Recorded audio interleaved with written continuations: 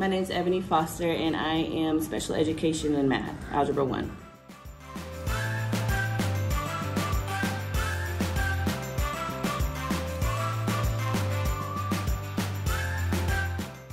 I plan on chilling this little area we have right here into a chill spot.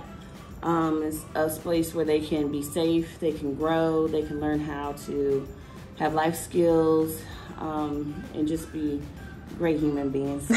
So we're gonna have some beanbag chairs. We're gonna have a shelf that has a lot of organizational tools in it, notebooks, pens, paper, and then we're also gonna have some games that'll reach out to their needs. This is helping them learn how to create these skills for the rest of their life. A lot of organizational skills, learning how to organize their homework starting now to learn how to organize things in the future. Learning how to cope with certain things that they may not be able to cope with on their own, controlling emotions, just lifelong skills that we want to create for them. I always want to create a safe haven for them.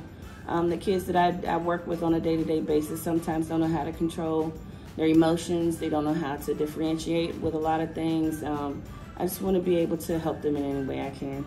And I truly thank you guys for helping me with this.